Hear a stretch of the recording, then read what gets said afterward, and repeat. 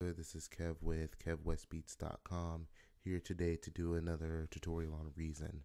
Today I was going through the comments on my SSL video I did last year for Reason 6, and the question came up. The user didn't understand how to set up the SSL to work correctly with Reason. What I'm going to say is it doesn't work like previous versions of Reason, where you had to right click or go into create, go other, or pick your mixer. That's not how Reason 6 works. In Reason 6, it's all fairly automated. So just to give you guys an example of how this works, I'll create an ID8. Now if you look here, you see the ID8 pops up. Also, you get this nice handy dandy mix channel.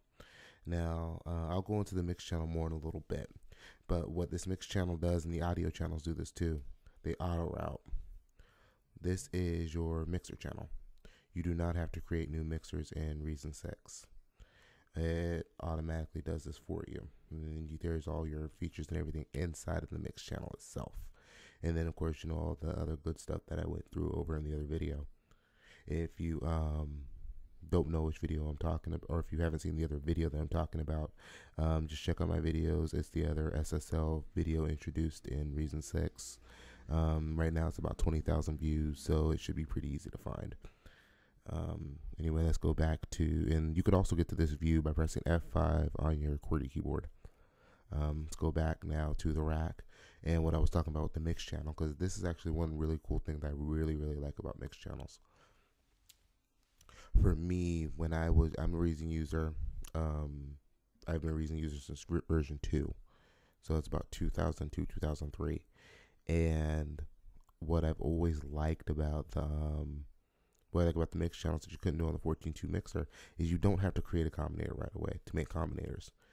This mix channel actually doubles up as a combinator. If you click the little arrow, you get the drop down, then go show inserts and effects.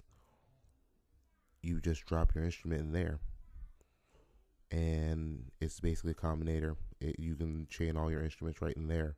But also when you go click show programmer, you click here and you can actually save it as a combinator file.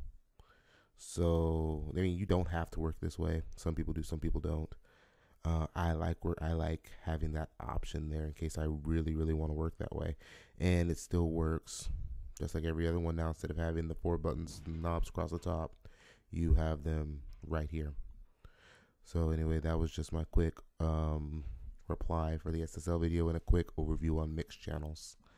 The audio channels work this way as well. But anyway, thanks for watching. Please subscribe to the channel, and also check me out at KevWestBeats.com, where I offer sounds for Reason. I offer tips for Reason, and all my videos are also posted on that site as well, and that's where you'll get more news about anything I'm doing as far as Reason's concerned, for anybody looking for more information. Anyway, thank you.